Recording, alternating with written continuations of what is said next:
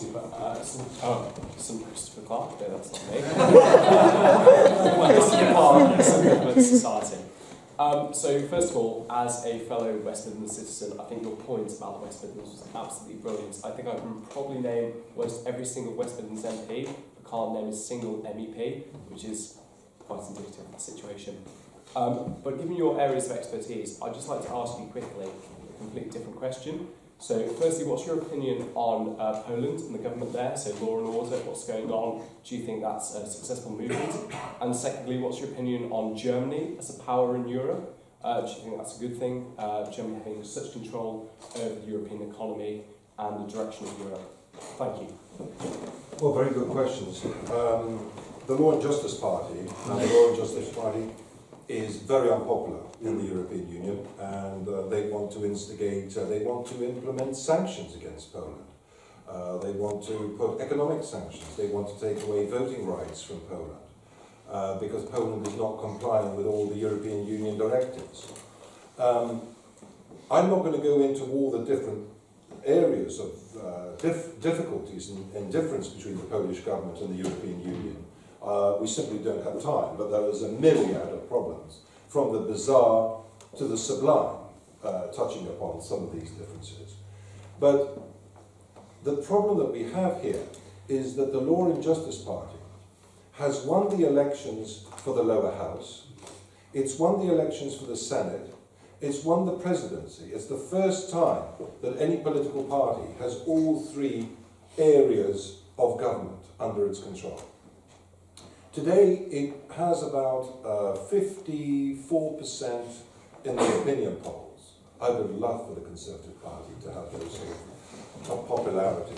And it had in its manifesto that it was going to implement reforms to the judiciary, which is one of the biggest problems. Don't forget, some of the judges in the Polish judiciary, which is the largest and most inefficient in Europe, were appointed in the communist era. Now, I'm sure you can appreciate that it's rather disconcerting for any government to have judges trying to overturn decisions implemented by the government who were appointed by communists in the 1980s. So my attitude is you have to support the sovereign, democratically elected government. Because if the people don't like what it's doing, if the people think that what it's doing is unconstitutional or not in the interest of Poland, they have the ability to throw them out. To throw out the president, to throw out the senators, to throw out the MPs, and we've got local elections coming up in October, so they can send a strong message to the government, you're going about this the wrong way, we don't want you anymore, we're going to vote for the opposition. That's the natural process. But what's happening now is that the European Union, Mr. Timmermans, you've heard of him, and Mr. Verhofstadt and others, no accountability to the Polish people, no ability for the Polish people to throw them out or to influence them in any way, are trying to take on the democratically elected government of Poland. And I find that really dangerous. It's a little bit like the House of Lords trying to take on the will of the British people over the Brexit referendum, trying to block a decision that the people took. And I think this is going to really create a lot of tensions, because as these countries start to exert themselves and become more confident, they are going to start to stand up to the European Union. I said in the earlier speech to the students that all 6 countries that are not in the Eurozone will be forced to adopt the euro, and Poland is one of them. Today, in the opinion polls, 15% of Poles want to abandon their currency. 15%. But the European Union is going to say to them, you have no choice, you have to implement the euro. If they succeed, if they force the remaining 6 countries to implement the eurozone, then it's a single currency. Yet another plank to the supranationalist, supranational state structure which that they are trying to put in place. And as I said before, one of the reasons we are able to pull out is the vision and the courage of the British people, the prescience, I would say, of the British people at the turn of the century, when they said, you will not abandon our currency. It was the British people who said that. You're all too young to remember, but I remember campaigning in the 2001 general election, where the campaign was, you have 24 hours to save the pound. The British people really told Gordon Brown and Tony Blair and everybody else, we'll go along with this project, carry on, but getting rid of our currency is a step too far. And they saved us, because if we had been part of the Eurozone, I think it would have been that much more difficult to extricate ourselves. Now, your second point has touched upon something which is hugely emotive for me and emotional for me. And I get a lot of stick for talking about this subject, and it's Germany. And it's Germany and the power and influence of Germany on the continent of Europe. It's almost as if this is a taboo subject. We are not allowed to discuss how Germany is becoming so powerful and is controlling the whole of the European Union. On Wednesday, I had a debate in the House of Commons on war reparations from Germany for Poland. And I've had a lot of abuse on social media from young people who say, this is crazy. Why are you, in 2018, referring to war reparations from a Second World War which dated back, in 1945? Don't forget the Poles never received a penny in compensation during the Second World War. 6 million Poles slaughtered in concentration camps and in fighting. Warsaw, the city of my birth, 98% of it was flattened in 1944 by Adolf Hitler's forces in retaliation for the Warsaw Uprising, which is when the Poles tried to throw the Germans out. Adolf Hitler said he wanted Warsaw to be eliminated from the maps. My own grandfather's brother hid 8 Jewish families on his estate, and as a result of that, had to watch his daughter, wife, being shot, and himself being killed by the Germans, because there was the death penalty in Poland for daring to help Jewish friends and neighbours. What these people went through is unimaginable, unimaginable. And we need to constantly refer to what happened during the Second World War. You young ladies and gentlemen are very intelligent people. You will know what happened during the Second World War. But in the latest opinion polls from the United States of America, I think I heard something like 70% of your age category in America don't know what the Holocaust was. Those are figures that have come from the United States of America. Quite breathtaking, really, when you think about it. And we have to constantly refer to that. Now, I believe that Germany is becoming far too powerful within the European Union. The currency is designed to help Germany because it had a strong currency. Countries like Greece, who benefited from having a weaker currency to help them with exports, they have been sacrificed like a sacrificial lamb on an altar, and they have seen the consequences of this harmonization between all of the countries. Germany only spends 1.19% of GDP on defence, whereas the figure is 2%.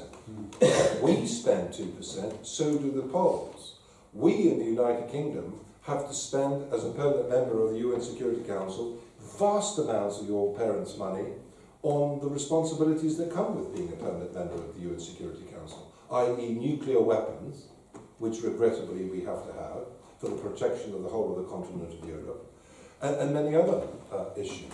But Germany is becoming too powerful, and she is doing things which are really unsettling and frightening some of the other countries.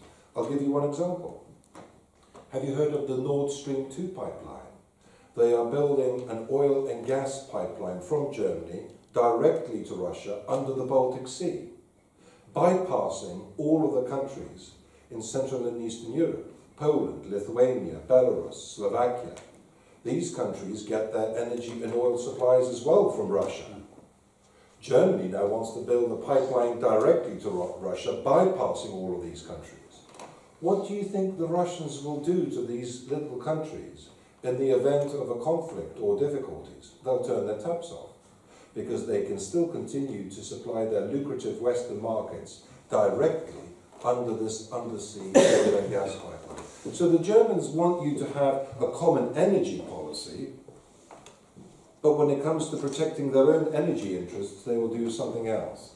And I think your generation, I very much hope you will have the courage to challenge the Germans when you think that they are being unreasonable and unfair with smaller countries.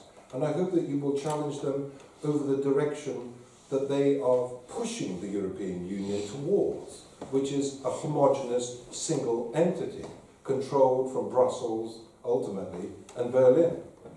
That is not in the interests of our continent. We have seen what has happened on our continent when a country has become too powerful. It's happened throughout the whole of our history, and where tensions grow. We British are the ones who have always maintained peace and security in Europe, and we must continue to do that. And if that means hard and difficult discussions with the Germans, then so be it. I've been invited for my first time to go on their conference with a German Stiftung, which is a sort of think tank, and I'm going to see them on the 21st of this month. And I said to them, you realise I have all of these concerns about Germany, don't you? I'm going to be very forthright with what I'm going to say. And they said, yes, we know what your views are. We wanted to liven things up, so we've invited you over. We, as friends and partners, we mustn't be fearful of challenging one another and speaking our minds. That's very, very important in a democratic process. Any further questions? Yes. Daniel Kawczynski, College of St. Kilda, St. B. So adding on to that point and further to our discussion earlier, I do very much agree that it is unsettling that the EU feels the right to impose its sovereignty over the sovereignty of individual governments. However, a skeptic might say that the sanctions on Poland could be a result of the Polish government deliberately sacking the courts in its favour by removing anti-PIS judges, and perhaps there's also been an argument that they may be restricting freedom of the press, and this has also been seen to a greater extent in Hungary. So would you say that in that respect, perhaps the EU is a useful block to these restrictions of freedoms imposed by local governments? Yeah, I understand your question entirely. And if you were dealing with some sort of banana republics and dictatorships, I could understand how the European Union would play an important part in holding these countries to account. In reality, I go back to the earlier point. These are democracies. These are democracies who, by the way, are fledgling democracies. They were under the Soviet yoke from 1945 until 1989, but they are democracies nevertheless. And the Polish people have spoken, and they have decided to place their confidence in this party. Can I just say to you, the big problem that the government has got itself into is over the Constitutional Court. The Constitutional Court has got something like, out of 19 judges, it's got 18 judges appointed by the previous party that stacked it in their favour. All that this new government is trying to do is to recalibrate the structure of the court so it better reflects the disparate nature of the political process in Poland. It happens all the time in the United States of America. You know that presidents can appoint judges to the Supreme Court when there is a vacancy. It's only replacing judges when it's a vacancy. They're not getting rid of judges. They are just reappointing judges in order to recalibrate the court so it's more balanced. No, I don't believe it's for the role for the European Union to interfere in those sort of micro issues which are domestic orientated and has to be left down to the Polish government, the Polish courts and the Polish people. Yes. Alan from Shrewsbury College. So we talked about defence tonight, and defence is obviously quite a big issue when it comes to, people saying we should stay in the EU because of defence papers, defence of neighbours and allies, etc. And we talked about NATO. But with Trump's attitudes towards NATO being somewhat ambivalent in the past few years, and also Turkey's regime pushing them further away from Western liberal ideals, might be pushing them further away from siding with the West against people like Putin. what do you think the best attitude is towards Britain's defence policies post-Brexit, considering that NATO needs a bit more bolstering and they might not necessarily listen to us, but then again the EU isn't going to be the most reliable body for defence as well. Well, look, let me just say something about Mr. Trump before I come on to the defence issue of Europe. Mr. Trump is a sort of Marmite character, isn't he? And he generates a lot of emotion. I'm very interested in what he said recently. There was the photograph, if you remember, from the G7, of him sitting down and all of them sort of looking at him. What really worries me is just how our own media tries to dumb down the sort of reporting of some of these things. We're told that Mr. Trump wants to start a sort of massive trade war with the European Union. But what you're not told is that he actually proposed a completely tariff-free agreement between the G7 nations. No tariffs whatsoever. That wasn't reported. How many of you heard those proposals or you did hear those? Oh good, well done. Can I just say, isn't that a reflection of how little Mr. Trump understands about world trade? Not sort of a complete desire to remove all tariff barriers. It's pretty clear that he is his instincts are protectionist.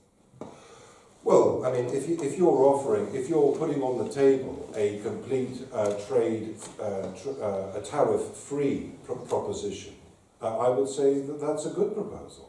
Well, I think that ignores the other problem though, is that most barriers to trade now, particularly on the G7, is not ones of tariffs, because tariffs overall are quite low. I think the average about 2%. It's more sort of the regulations, which are not the same, have to be harmonised. So I think that's, again, what Mr. Trump doesn't understand. I think what you have to do is, and I've started to do this myself, and if you really want to get up under the skin of this issue, I've asked the House of Commons Library to give me all the breakdown of all the tariffs that exist between America and between the United States of America and the European Union. I've seen tariffs from the European Union for American goods as high as 25 or 30% in certain automotive parts, engineering, equipment and other things. Some of their agricultural products have tariffs, orange juice, cereals have tariffs as high as 14 or 15%. The European Union is a protectionist racket. And let's not forget that the Americans have a massive trade. I talked about our debts. The Americans are in debt to the tune of $17 trillion, and they have a massive trade deficit with the European Union. Huge. Have a look at the tariffs that the European Union imposes. And you know, the European Union protects itself from what they call cheap imports. But these are things that all of us consume. And the poorest in our society, spend the most on food, clothing and footwear. Those are the things that the European Union puts the highest rates on when goods are imported into the European Union from outside.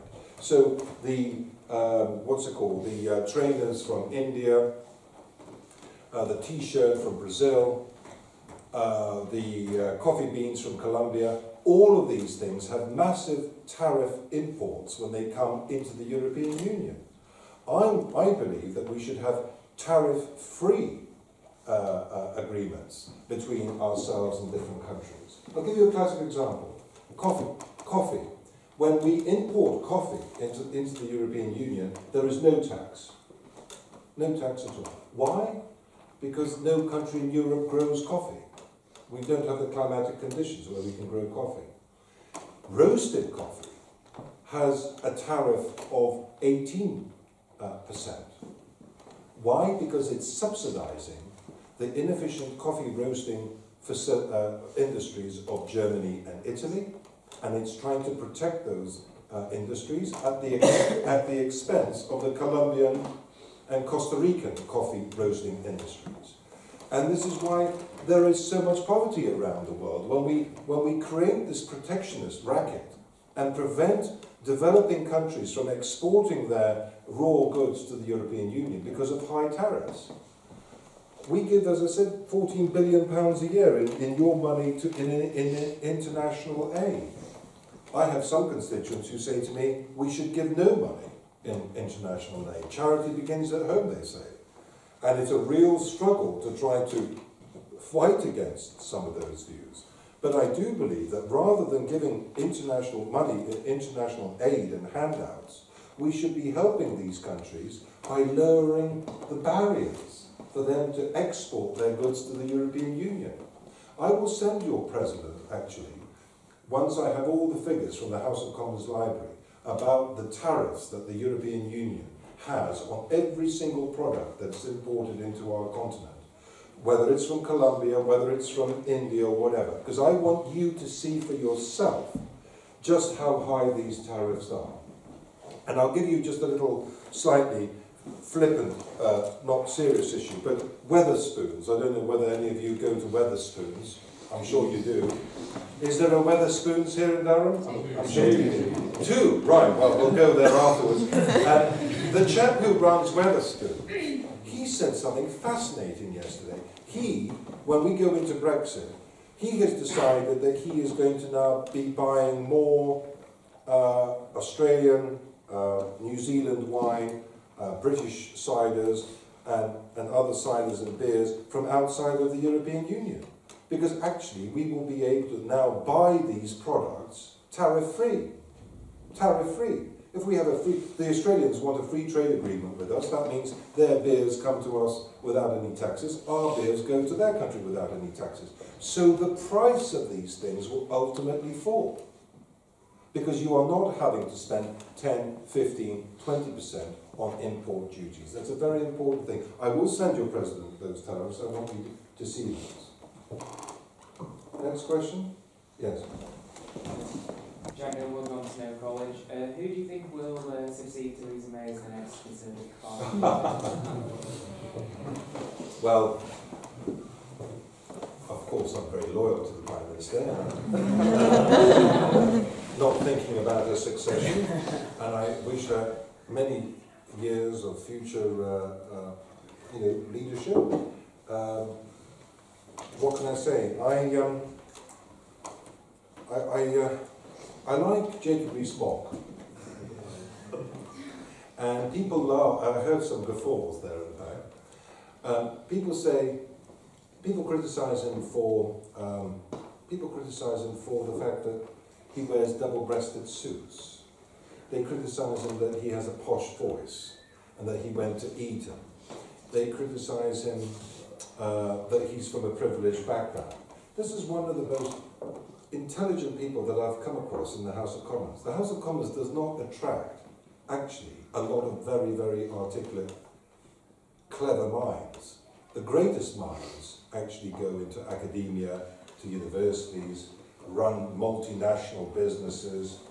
Politicians are, in the main, not, I shouldn't be saying this when you're filming this, but politicians, let's put it like this, we're not awash with great intellectual minds. Of course there are intelligent people in the House of Commons, but I want us to judge people on their intelligence and where they want to take the country, their vision, and the way they treat other people. He's never lost his temper. He's always courteous to people. No matter how difficult the debate, he always goes up and engages and congratulates the other person. I'm looking for that sort of civility and I'm looking for a leader that will accentuate all of those qualities. And he's got it in spades. He's certainly one to watch. If not leader, then certainly Speaker of the House of Commons or Foreign Secretary or one of the great offices of state.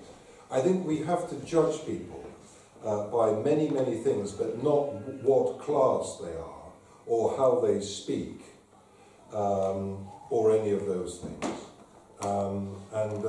Yeah, I feel very strongly about that. So he's certainly a contender. Yes? If I turn the camera off, will you give a different answer? No. No, I'm a Rees-Mogg man. I've made that quite public. But of course, there are some very interesting characters coming along. We've got, I think that it will skip a generation. I will never forgive, and I don't mind this being recorded, I will never forgive the crazy situation between Boris Johnson and Michael Gove during the leadership contest. These men have known each other for over 25 years. And how they managed to create that sort of scenario where they both sort of eliminated one another out of the race. My whole mind at that time was, we've got Brexit, how do I secure a Brexit Prime Minister? That was my calculation. And everything I was doing was trying to ensure that we had an authentic Brexit Prime Minister. Somebody who had decided to campaign for Brexit in the referendum. I think Mr Cameron and others put a lot of pressure on some of these ministers to back the government line. And it took a great deal of courage for some of them to come out in favour of Brexit. And I think the British people then sensed something was happening. If Mr Cameron and the whole cabinet had united and come out in favour of Remain, I think that may have tipped the balance. You never know. But it's because there were real people with conviction and courage who said to the Prime Minister, no, we may be your friends, we may be partners and colleagues, but we don't agree with you on this, and we have to campaign for Brexit. I was delighted that we had that authentic, hard debate in the run-up to the referendum. But I won't forgive the crazy situation between Gove and Boris Johnson, which then led to a Remainer becoming our Prime Minister. I have confidence in the Prime Minister. I'm hoping she will deliver what she has outlined in her Mansion House and Lancaster House speeches, and in her speech which she made in Italy last year, outlining her vision for Brexit. But she campaigned for Remain, and she was actually not a very... she didn't campaign a lot during the campaign. She rather was quite quiet during the referendum campaign, which disappointed me. But I have confidence in her, and I hope that she will deliver. What is crucially important is that the Conservative Party comes together. If we are divided on this issue, and if the British people see us continuing to fight with one another, then I think that we are likely to lose the next general election. People do not like divided parties. Further questions? Yes. I just wanted to ask 2 quick questions on the subject of the EU. Firstly, what do you think sort of is the solution, as it were, to the problem of the overbearing power of the EU? Do you think sort of Brexit, accompanied by sort of increasing Euroscepticism across the continent, will force it into reform, into becoming, firstly, maybe just sort of shrinking in its scale and not in sort of involving itself in as many areas of policy and operating a bit more openly and democratically, or do you think it will sort of be pushed to the brink, at the breaking point and require the disintegration of the bloc altogether? And secondly, what is your take on sort of the current state of the government's attempt at Brexit negotiations, considering sort of the ping-pong of amendments between the Lords and the Commons days ago seemed to result in the government accepting a key amendment from the Lords, which in all but name, essentially, even though they didn't really want to admit that they accepted it, which essentially took no deal off the table by giving Parliament control of the negotiations, I believe, after the end of the transition period, meaning that they would surely vote against any attempt the government made for a no deal, therefore sort of somewhat depriving us of a bargaining chip and weakening our position. I just wanted to ask what you made of that. Okay, very good question. I mean, really, what's going to happen? It's too early to tell. It's far too early to tell. When Britain pulls out and we start to do our own trade policies and we're operating as a sovereign nation, people will be looking at us very, very intently. Very intently. As I said to you, extricating yourselves from... No country has taken on the European Union and lived to tell the tale. No country has done it. When the people of Denmark and the people of Ireland and the people of France, when they had referenda on the Maastricht Treaty and the Lisbon Treaty, and they got the decision wrong, they were told to vote again. And they voted right the next time. No country has actually taken on the European Union.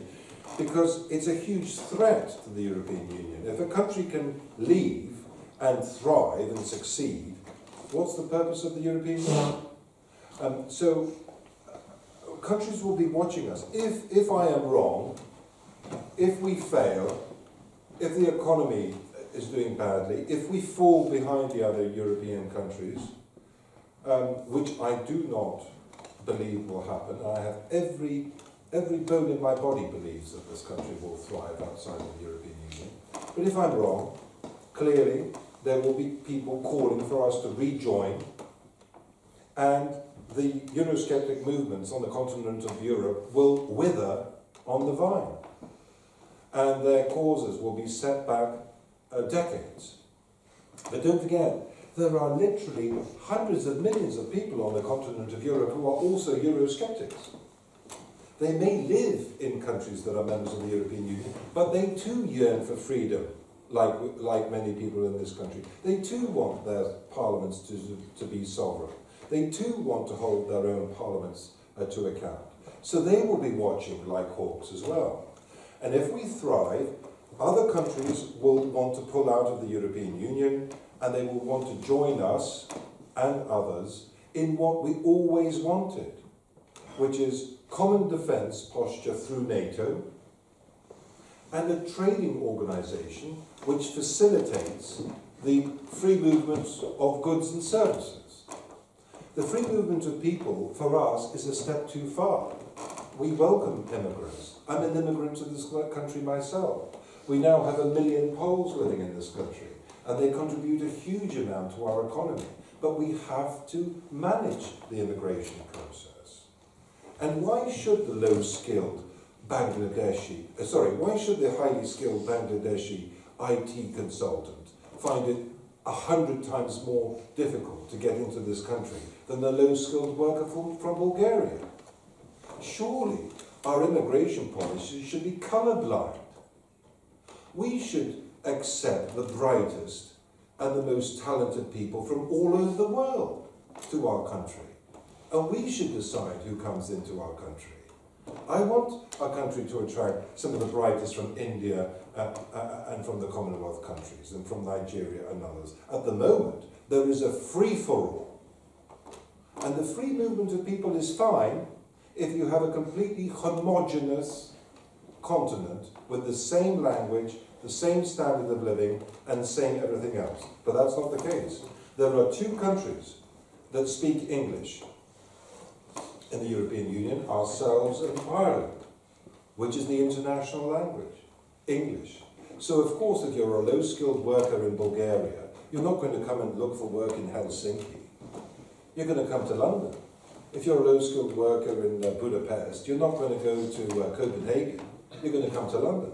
And this is why there has been such a huge flow of people to the United Kingdom, which has genuinely caused consternation and problems amongst our electorate. They see massive house building schemes which are not keeping up with housing requirements. They see a lack of space in local schools and hospitals, and they worry that our immigration policy is getting out of control. So we want a system which is free movements of goods and services, a trading bloc, but a bloc which guards and protects the sovereignty of each nation's state, its parliament and its courts. If we can get back to that sort of thing, then I think we can create an alternative to the European Union based on that. And by the way, why should we have a monopoly? Why should one idea have a monopoly on the continent of Europe? Surely the continent of Europe can have more than one idea or one vision. And surely it should be for each nation to decide what it wants.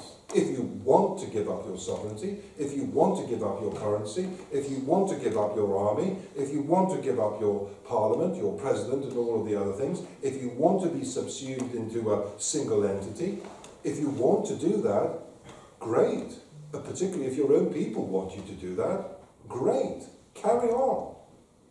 But it is not suitable for every single country on the continent of Europe. We all think differently. We are different people. We should celebrate those differences. These countries have evolved over thousands of years, the culture, the language, the history, and we should protect those. Those are very, very special things. I'm British and I'm Polish, but these two countries are completely different. The mindset is completely different. The history is completely different. Why try to cement these countries together into an artificial bloc? Let them thrive and prosper as individual sovereign nations whilst cooperating on the important things that matter, such as NATO, defence, but also space programme. I think we should still continue to be in the Galileo space programme with the European Union. I don't think we need to have our own space programme. We should throw our lot in with the European Union if they're prepared to allow us to do that. You know, these are all very, very important things. That was your first question. I've forgotten your second question. About the government's negotiation. Oh yeah, the negotiation. Very quickly. Look, the most controversial vote we had this week was the meaningful vote, of what they refer to the meaningful vote. They want, and I can understand why the Labour Party and the Liberal Democrats and the SNP and the Plaid Cymru and the Green MP, I can understand why they don't have confidence in us to secure the best possible deal for the United Kingdom. If Mr. Corbyn was the Prime Minister, I wouldn't have confidence in him negotiating the best possible deal for the United Kingdom. So I understand that. And of course they are fulfilling their role as the opposition in saying to us, we don't trust you to get the best deal, you've got to come in front of us and we will sanction it or reject it. What I can't forgive are Conservative members of Parliament who stood on the same platform as the Prime Minister, who are now, in my view, trying to undermine the Prime Minister and trying to bind her hands as she goes into the negotiations.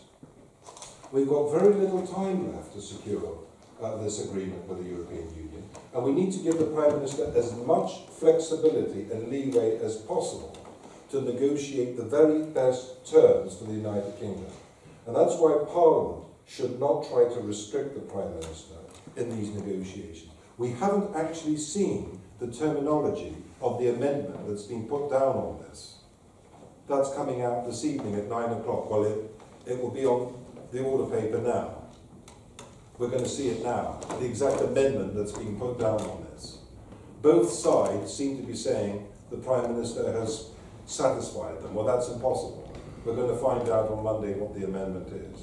But those of us who are Brexiteers, under the European Research Group and Jacob Rees-Mogg, we are absolutely determined that we're going to deliver a Brexit, which means Brexit, i.e. returning to being a sovereign nation, controlling our trade policy, controlling our borders, and controlling our own courts, outside of the customs union, outside of the single market. That is our objective. And it will be for it will be for your generation to decide whether or not we have done a good job, and you will have to take up the cudgels and decide the future of this country when your turn comes. But that is our intention, because we believe that's what the British people voted for. Yes. Right, Nicholas Smith, Rebellion College. So you're talking a lot about, you seem to have a lot of optimism about Brexit, and I respect your confidence in, you know, Britain's obviously managed very well in the past, you know, in terms of dealing with Europe. However, at a time when you know, the Brexit department has the highest turnover in the civil service, when we're finding that although you say leaders are coming to London to strike free trade deals, but you know, we have, for example, Narendra Modi has said that a precondition is, you know, agreements on students and visas. You know, people are setting conditions for us, and you know, there's talk about whether countries such as Canada and Australia are really going to give us these free trade deals that are actually work in our favour, you know, when we don't have the force of 500 million people and 28 countries behind us. Plus, added to that, the complexity, you know, how long has the Canada-EU trade agreement been going on? It's got 6 or 7 years and they've still not decided final terms. Can I ask yourself, what gives you confidence that Britain will be able to agree to achieve these trade deals which will help us prosper? I agree that maybe 40, 50 years down the line, we may be able to achieve a state, but in the short and medium term, I'm very sceptical and quite pessimistic in that sense. So I was wondering if you could enlighten me on that. Okay, well look, I mean, as I said before, you know, this country I had George Osborne, I don't know whether I've said this, but George Osborne, before the Chancellor, his father-in-law, who was a very seasoned politician, he was the chairman of the Foreign Affairs Select Committee in the House of Commons, and now he's the chairman of the Foreign Affairs Select Committee in the House of Lords. He said to me the other day, his kit had been put on a ship to go to Suez, and he was going to be sent to fight in Suez. And then they said to him, actually, it's all over, you don't need to go. And he said to me something very interesting. That was the point at which our civil servants here in this country started to talk about the need for Britain to join the European Economic Community. Suez, for us, was such a jolt, such a shake in our national confidence. We had gone ostensibly with the French to liberate, so-called, the Suez Canal after Colonel Nasser nationalised it, and we failed spectacularly. The Americans pulled the plug on us. We nearly ran out of oil reserves and hard currency. It was a disaster. And people started to talk about, well, we're too small. The empire has gone. We're a small little island. We've got to throw ourselves in with the European Economic Community. And I have seen documents from that time, which again I will send to your president, which clearly state that the civil service at that time knew what was going to happen in terms of getting rid of vast amounts of sovereignty, and they wanted us just to carry on this process until it was too late for the British people to change their mind. They realised that the British people did not want to give up so much sovereignty. But to answer your question specifically, what gives me the confidence? Well, look, you don't change circumstances overnight. Of course there's going to be turbulence, of course there's going to be a concern, and there's going to be disquiet about the whole process and how quickly it will take.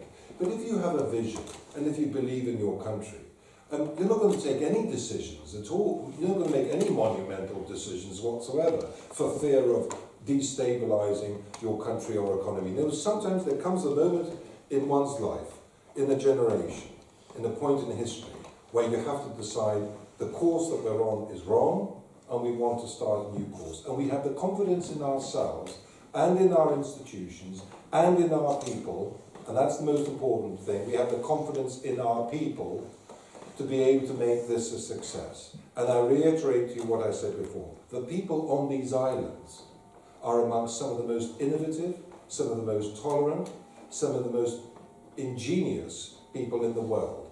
And I have every confidence that we will make a success of this process. The British brand is gold standard. And when I travel around the world, we tend to hide our light under a bushel being British, and we're not necessarily overtly jingoistic or nationalistic. But when I go overseas, and I represent this country overseas, the interest in this country, the thirst for cooperating and working with us is profound. And so many people want to invest in our country. The United Kingdom receives more foreign direct investment than any other country in the European Union. And the last thing I'd say to you is this. We had Operation Fear, did we not?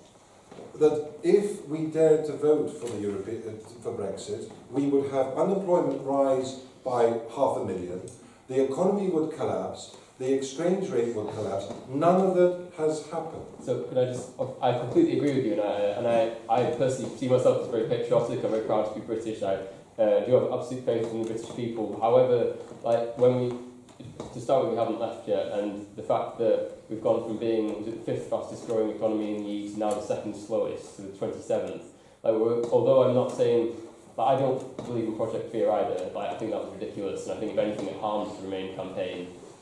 However, I respect it, but I can't place my faith in blind patriotism myself. No. And I understand where you're coming from with that, but... I understand it, but the only thing I can say to you is that, look, I went into the election, I went into the referendum night, fully expecting to lose. The Member of Parliament relies on the support of his association. I have 650 members of the Conservative Party in Shrewsbury, and I have 20 people who run the local party.